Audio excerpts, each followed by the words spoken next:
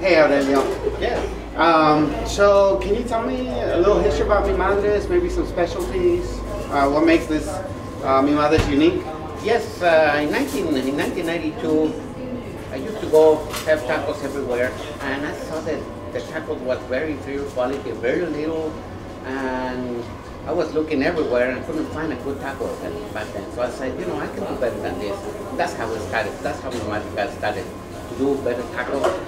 And ever since then, you know, we have gone through the same quality, the same amount of food that we put on our tacos, and the same quality. And that's how Mi Madre was born. Okay. So, and you know, here in East Austin, you've been kind of like a mainstay on Maynard Road, and people come back. So, do you have regulars?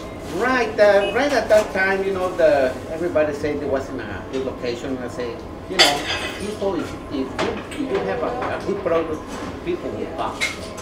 So that's how I stay here, never move, never change my recipe, because sometimes I have my doubts and say, I better change my recipes. I'm glad I did.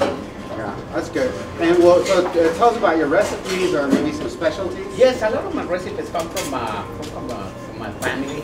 A lot of the way we cook potatoes, the way we do our egg, the way we do our sauces. My mother's sauces like the ranchero sauce, our green chili sauce, our mole, especially the mole, and of course all the tacos that we make here, the way we make the barbacoa. All of those play a little, you know, play a big role on the preparation and the quality and why we're famous for. Okay. You know, one of my favorites is the machacado taco.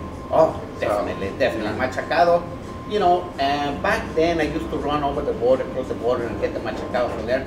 But I started having my doubts. I don't know what kind of meat I'm getting, so I started making my own machacado. So I control the quality of the meat that I prepare here. So the machacado, I can assure that it's prepared to high quality standards, high sanitation standards that the health department requires. Yeah. So, and then it makes me happy because now I can control the quality of the machacado, and that's why you see the difference from anybody else. But nobody has the recipes, the amount, the way we prepare the food. Going from our sausage, we make our own sausage, and machacado, of course. And pretty much all our sauces are made here. Okay. And so that's one of my favorite things is I grew up in a border town in El Paso. And we get a lot of machacados down there. Yeah. You know, yeah, from either side, it's good. So it's one of my favorites.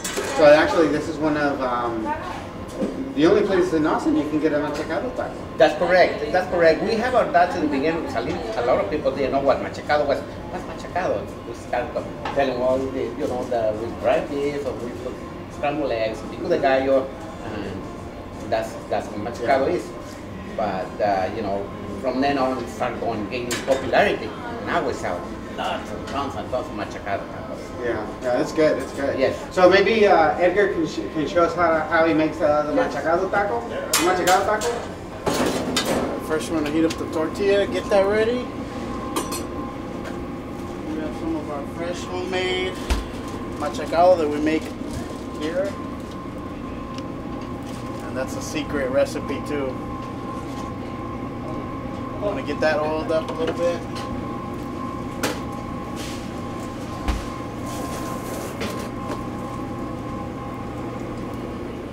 A little bit of tomatoes.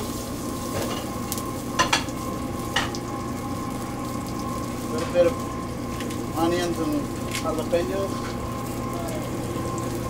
I'm going to get that sauteed up a little bit, guys.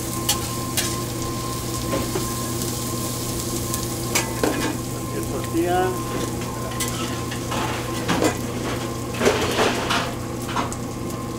And then you want to add your beaten eggs to it.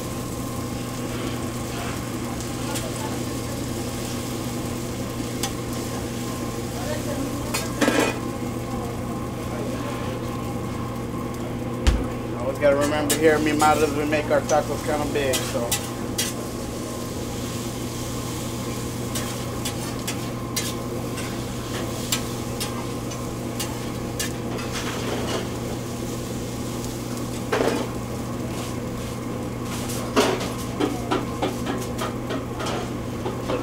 Nice and hot. Machacado is ready to go.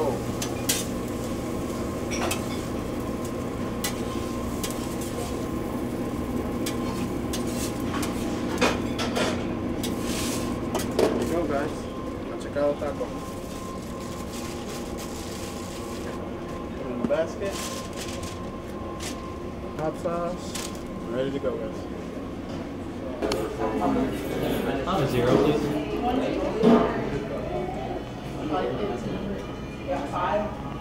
I would like a pita taco and carne asada taco. Yeah, and cheese. And I will have 3 machacados.